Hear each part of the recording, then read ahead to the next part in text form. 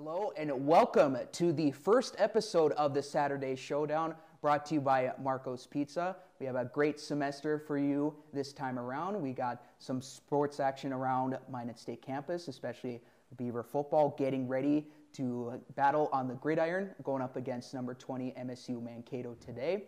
We got Braden, who's on the sports anchor, that's going to be talking about a lot of the action happening around the NSIC, all sports around the area, and also maybe some other Minot local area scores as well. Got a great show for you today. We're joined by the head coach, Mike Aldrich, but before we get to that, once again, we just want to give a big shout out and thank you to Marco's Pizza for being our show sponsor today. That being said, let's get rolling, shall we? And the ground game was vastly better last week, but still resulted in a 48-0 loss to Wayne State. MSU Beavers are now getting ready to take on, again, number 20 MSU Mankato. Coming in to talk about the matchup and give his keys to the game, here's head football coach Mike Aldrich. Coach Aldrich, thank you for joining us today. How are you doing today? What's the feeling like for pregame? It's the feeling's good. We're waiting for the 6 o'clock kickoff, so there's a lot of anticipation, anxiety. Normally you get the ball kicked off at 1 o'clock. Let's get going. Let's play our football game. So a little bit of that just wait time that you got to deal with that anxiety. But all being said, I think our guys are excited for the challenge today. Absolutely, and like you said, a challenge indeed. And you guys are coming into this with that ranked opponent, having that ranking on the scoreboard for them. That's a little sweetener, or at least it goes for anyone, really, to have that little extra sweetener next to their team name. In your guys' minds, how should you approach this game if of this magnitude? We don't really look at what their ranking is. Augustana wasn't ranked when we played them, and they are now. Their team didn't change. They're still the same football team that they were week one. So we don't look so much as that as much as we're trying to see where do we compare. How do we size up against them? We have talked about the excitement factor of being able to this week play a football team that was in the national championship game in 2019. That should be by itself enough motivation to give your best because they are where we would love to be, and so there's no better way to prove yourself and see where you're at than actually going against them. Yeah, nothing better, like you said, a ranked opponent in Mankato. But word on the street, so things are going to be a little different for this game this time around. But word on the street that the team is banged up a little bit. Starting quarterback Ben Blinsky, Minot native, out with an upper body injury, kind of the collarbone, shoulder area. Can you get us an insight on who steps in or who steps up, and how much does this change your guys' game plan at all, if any? Yeah, Ben got hurt early in the game last week, and a lot of our game plan that week was centered around Ben and him being able to run with the football and do a lot of those things. So we basically limped through the first half to get to halftime so we could get ourselves regrouped. We found a couple plays that ended up being really good for us in the second half. Played a little bit more to the strengths of Dawson McCleary, who's the quarterback now. And now we've had a full week to prepare with Dawson as our number one quarterback in the huddle. We're excited for him. This will be his first college start. He's a freshman. So the great thing about it is this isn't too big for him. He's very, very calm, very even keel. We're really excited for what he can do. He's got a phenomenal arm. When we recruited him, we kind of tabbed him as what we would call a gunslinger. Very similar to what somebody would describe Brett Favre as, where they believe wholeheartedly in their arm that they can do anything with it. And even if something bad happens, it doesn't affect them one iota. They're just going to keep going because they have that self-confidence and that belief. So we're excited to see now how Dawson does with that being his huddle instead of, really inheriting a huddle for a half and trying to get himself caught back up. Oh, yeah, definitely looking forward to seeing how he plays. And I think that's a great comparison, too, because when I saw him that first game, he was really flinging it out there. So, that's always a good trait to have, that arm strength. But besides him, the run game for you guys, it worked very well for you guys last week. Over 200 yards rushing, but just couldn't quite punch it into the end zone. Getting that run game going early, setting up play action, how do you guys build off of that? Yeah, I think the Biggest thing with last week is we were down 27-0 at half. And so when we came out, we didn't want to chase points, a lot of points to chase. And so that was going to cause us to do some things that we weren't ready to do. We hadn't practiced in those type of scenarios, the plays that we need to do to get ourselves into that because it's a different quarterback. So we wanted to rely on the run game. Dawson in his first game threw 3 interceptions. So we also wanted to take a little bit of that pressure off his shoulders and lean heavily on Ali Mohammed and the rest of the running backs. And Aaron Wood and Evan Lovett, those 3, it was like a 3-headed monster for us. But what we really wanted to do in that second half was, can we establish a mentality of being able to just lean on people and push and go? And we hadn't done that in the first 2.5 games. But we did find that in the second half, and now we're using that to build and build and build to go into this game. I want to talk about that running back by committee a little bit, because in that first game, it seemed like you couldn't really get anything going with Ali Muhammad, but showed some flashes with the other guys. What's the scouting report on the 2 other running backs that you guys have? What are they all about? Yeah, I mean, Ali is special, and he's kind of our bell cow, and we want to lean on him and really let him take us to wherever we're going to go. But then when you bring in Aaron Wood, who's the same age as Ali, he played as a true freshman as well in 2019 before his season was cut short due to an injury. He's kind of our change-up back. He's a little smaller, a little shiftier. He's got a little burst and a little quickness to him, so it gives a different look than what Ali gives. And then Evan is a true freshman from Tucson. He's a big kid that it's very hard for him to get tackled. He just you think he's going to get tackled just by sometimes the way he runs, and he just doesn't go down. The balance that he has is phenomenal, and his care factor is huge. He'll do whatever we ask him to do. He's on just about every special team, but he's also an inspirational runner. He's going to go straight downhill, and he's going to make things happen. So it's 3 different guys and 3 different styles, but all 3 of them are what we want and what we want to be able to use to be successful. Absolutely. And since the game that you guys last played, obviously last year was canceled due to COVID, but since that last game, there's been a lot of turnover at a lot of positions, and even, of course, some of the athletes, getting that extra year of eligibility. I'm hearing a lot with the wide receivers how it's kind of a little bit of a youth movement, if I'm putting that the correct way. What's the scouting report for the receivers currently? Yeah, I mean, we graduated after 2019, Levante Bushnell, and he was our all-time leading receiver within the program. He was by far heads and shoulders above the rest of the receiving crew, just in the amount of catches, targets, touchdowns, everything. So we knew he had to be replaced. His production had to be replaced. Peyton Lamore and Corey Kerrigan had played quite a bit that year in 2019.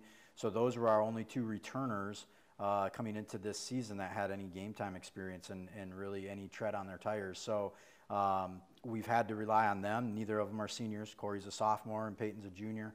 And then the rest of our group is very young, whether they're first or second year freshmen, kind of depends on where they were with the whole COVID year. But all those guys are fighting to get into the lineup and fighting to do some things. And so it's a very young group from top to bottom.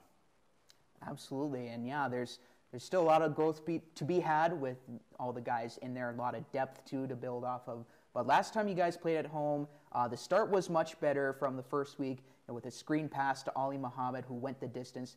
How do you guys feed off that energy from the home crowd?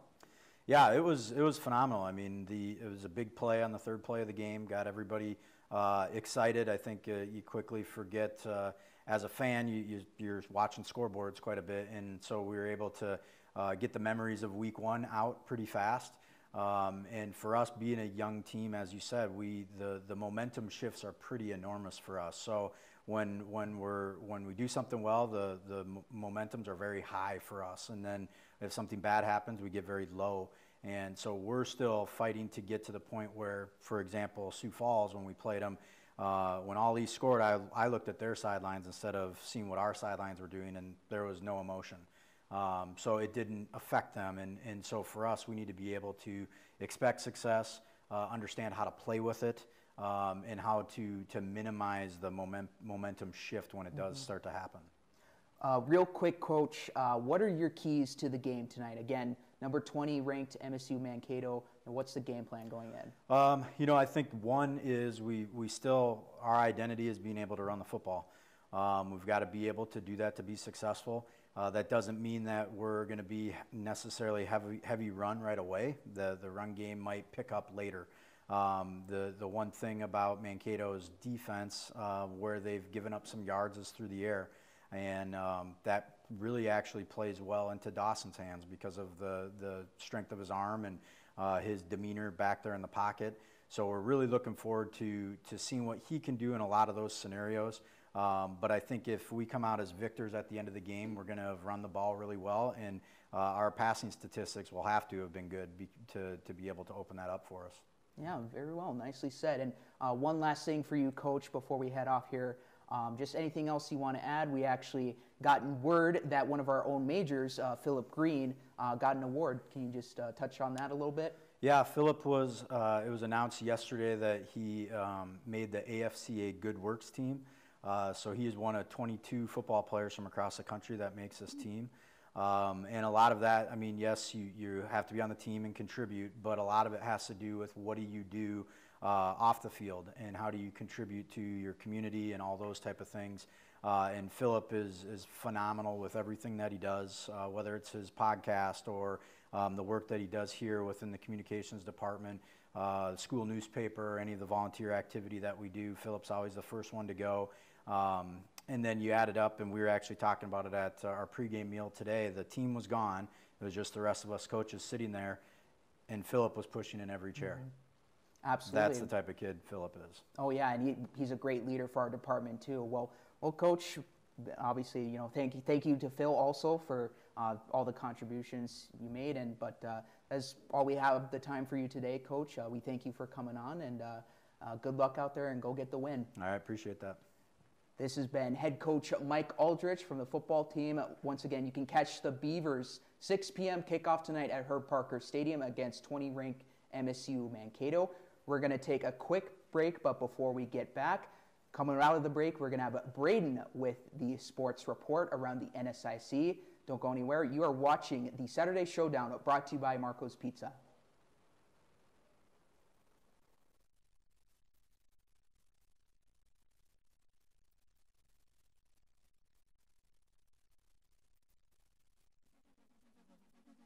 Thank you to all of our underwriters.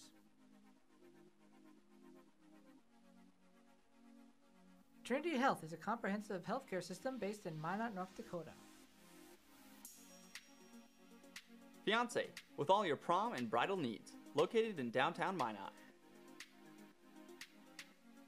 KCJB 910 AM, Minot's news and information station. Buffalo Wild Wings, wings, beer, sports. KIZZ FM Z94, playing today's hit music.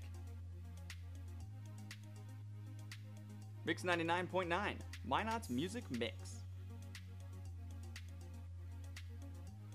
SRT, offering a number of services including phone, TV, internet, and security. KRRZ, 1390 AM, Minot's classic hits. KZPR 105.3 FM, Minot's rock station. East End, where the poor is worth so much more, located in downtown Minot. Qdoba, easy, on time, full of flavor. Nice Impressions, no job is too big or too small, located in downtown Minot. MSU Beavers Hockey. Online info at msubeavers.com. Forward Communication, connecting professionals in the Midwest. El Azteca, authentic Mexican food on North Broadway near the airport. MSU Theater Department, year-round entertainment. Red and Green, MSU's student-run newspaper. MSU Bookstore, for all your campus needs. Minot Nutrition Addiction, offering healthy smoothies and meal replacements on the go. H-Bar-B Construction for all your oil field needs. Bears Cat Donuts, located on Broadway across from Minot State campus.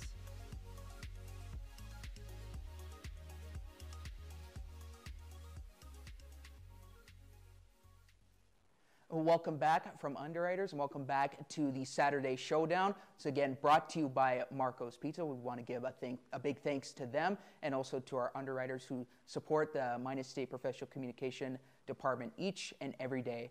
With that being said, we are going to kick it off to some NSIC scores and standings with Braden standing by. Thanks, Cole. It's a busy day in the NSIC today with 7 games going on in 3 different time slots. We'll get to all that later, but as he said, I am Braden Byers with your NSIC report. We're going to be taking a look at the results from last week, a look at the updated standings, and the schedule for today. Let's kick things off with some results from last week. There weren't too many surprises. MSU Moorhead lost their game against Augustana 43-7. Sioux Falls beat Concordia St. Paul 50-14. Winona State lost a hard-fought battle with then-ranked number 13 Minnesota Duluth 23-29, and then-ranked number 19 MSU Mankato won over Bemidji State 45-24. Staying on the same topic, Northern State got a big win over Upper Iowa 40-22. Wayne State won big over Minot State 48-0, and Mary beat Southwest Minnesota State 45-23. Switching gears, here's a look at the standings after last week. Starting in the South, in the top 3, we have Sioux Falls and number 20 ranked MSU Mankato, both at 2-1, with number 22 ranked Augustana standing at the top at 2-0. Now looking at the North, Minot State is at the bottom at 0-3. Mary, MSU Moorhead, and Concordia St. Paul are all together at 1-2. Northern State and Bemidji State are also together at 2-1. With number 11 ranked Minnesota Duluth leading the way at 3-0. Now, as promised, here's a look at today's schedule. We have some results from the early window, which began at noon. MSU Moorhead beat Northern Iowa 33-28, and Southwest Minnesota State beat Concordia St. Paul 34-24.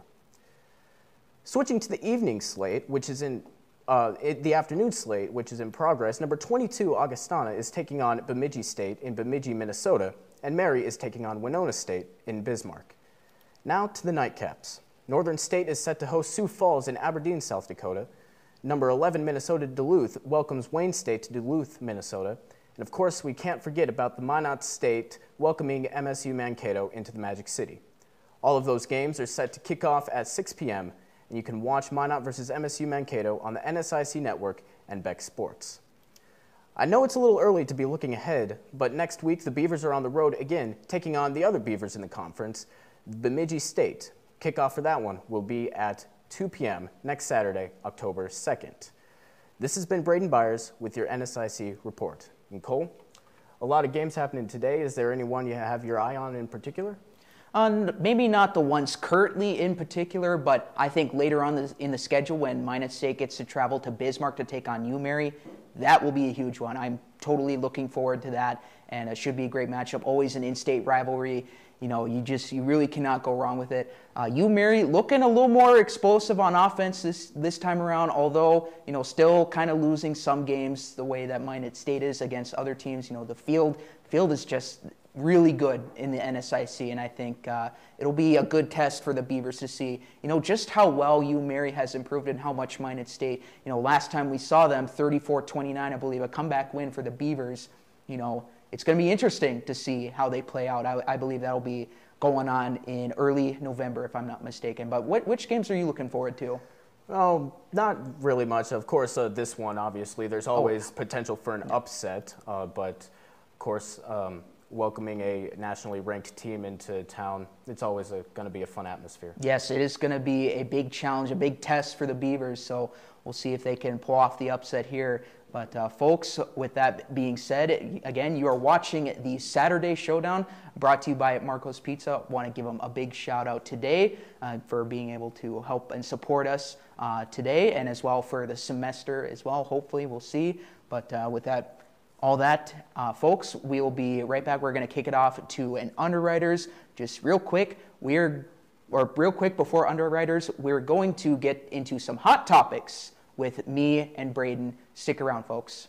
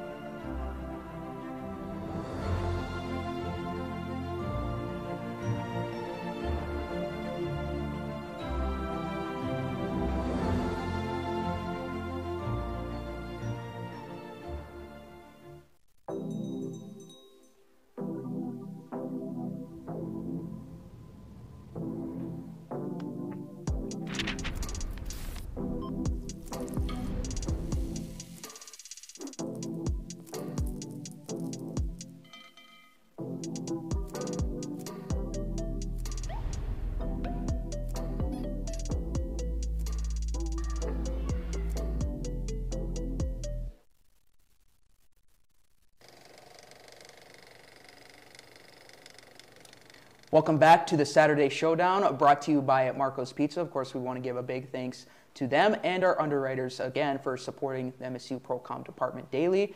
As promised, we are here with Braden, our anchor for the day. We're going to be talking some hot topics around Minot sports and some more NSIC stuff. Braden, what do you have on mind? Oh, I'm not really. I'm just kind of letting you take control. I'm new to Minot. I mean, the first time I was here was honestly like a couple months ago. So I honestly have no idea about the history of the athletic teams or whatever. So hey, that's totally fine. Yeah, we're brand new. Welcome, brand new major Braden Byers, by the way, and Braden. There's a pretty big story going around. The old Minot State head coach, or before Mike Aldrich, he was kind of let go, or I don't want to necessarily say let go, but something happened where he was actually the MSU Mankato coach, but something happened, some legal stuff. He got let go of his job, and then Minot State brought him on. But then he got his original job back with Mankato. Kind of some fishy stuff happening. What do you think, or what do you think? What do coaches do in that type of situation? Yeah, I'm not really sure, not being in that position, but I know obviously if you've coached at a place and get like put on leave or whatever happened, definitely you obviously would want your old job back if it gets offered to you.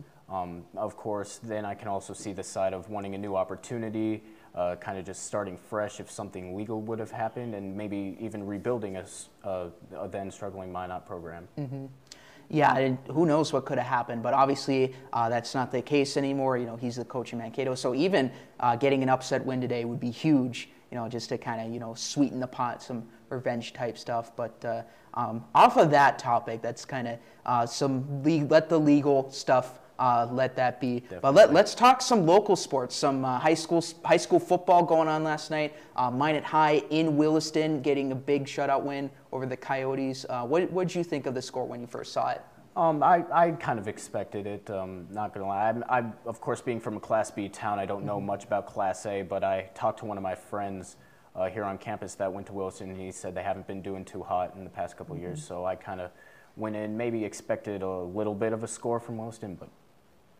Yeah, and you actually came from Linton High School. How are they doing currently? Well, the volleyball team last year went undefeated to win the state championship. They still are in the running for the state championship, obviously, but they are not undefeated. They ended up losing to Thompson over in a Northern Cass tournament. Yep. So I do believe I saw a story where one of the seniors said that she's kind of glad they lost, get the monkey off their back and kind of humble a little bit and then focus their sights on getting back to the tournament. Yeah, interesting way to put it. Yeah, kind of get a monkey off your back, but for a first loss in forever. But hey, it may work. It may be a positive for any team, suffering a loss. Not everyone enjoys adversity, but the ones that are mentally strong, when they face adversity, that usually tends to help them out too. How's the football team doing, by the way? The football team is doing okay. They started off 2-0, I do believe, jumping to a new division, going from a 9-man to 11-man after winning the state championship as well, because of the emergency co-op between Strasburg-Zeeland and Linton HMB. But I feel like they're kind of adjusting well, but they are in a tough region with Oaks and Lisbon. Lisbon coming in second in the state tournament playoffs. So it's going to be a rough road ahead for the Lions if they end up staying in that division, or if the co-op breaks off and they go to their separate ways again, they might go back down to 9-man. There you go. And staying in Class B, Bishop Ryan getting a 37-7 win over the Stanley Blue Jays. Was actually homecoming week for them.